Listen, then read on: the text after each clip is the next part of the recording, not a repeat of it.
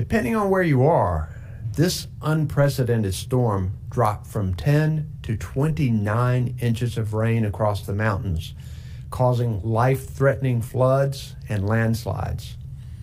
Unfortunately, 11 people in our state have died as a result of this storm, and tragically, we know there will be more. Our prayers and condolences go out to those families in this terrible time. Even as the rain and the winds have subsided, the challenge for people there increases. People are desperate for help, and we are pushing to get it to them, a massive effort. Many people are cut off because roads are impassable. They don't have power or communications. Please know that we are sending resources and coordinating closely with local governments, first responders, state and federal partners, and volunteer organizations to help those impacted by this tragic storm.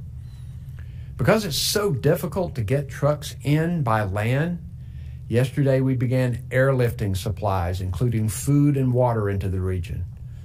A number of mass feeding sites have been opened.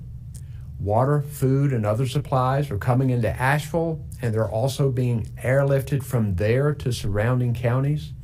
I want to remind all North Carolinians that conditions on the ground remain extremely dangerous, even as flooding has continued, and it will continue to recede.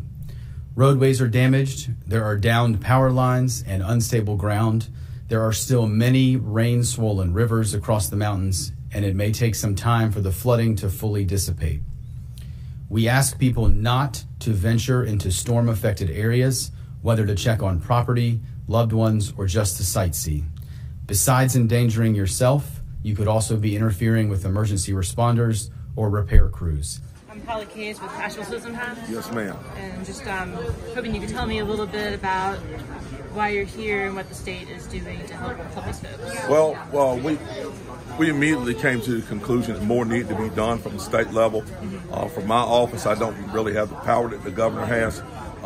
But I can go ahead and tell you right now, I'm urging the governor right now to get more help up here to these folks. We need more National Guardsmen. We need more resources in this state, up here in this part of the state. We just left Buncombe County, and the situation in Buncombe County, is dire over there.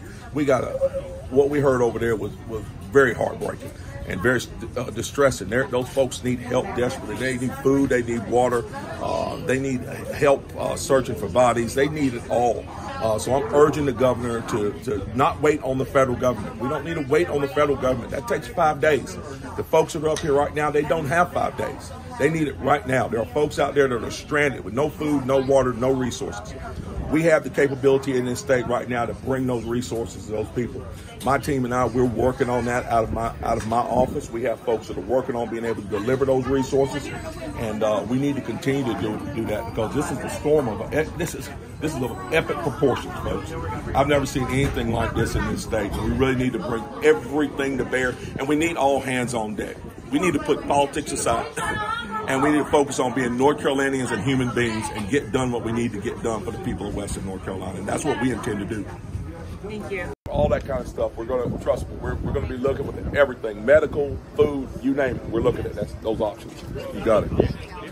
Yes. No, we just felt the need to come out here and see what we could do. And we're glad that we came. We went to McDowell County first, and we dropped off some supplies. I bought my own personal truck, and we bought water, we bought some cleaning supplies. But then when we went over to Buncombe County, we heard some things over there to let us know it's really bad over there. The Swananoa area is really bad.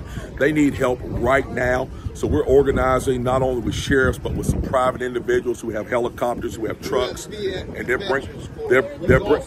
sure did. And we're working on that now. We're bringing stuff right now. We do not want to wait.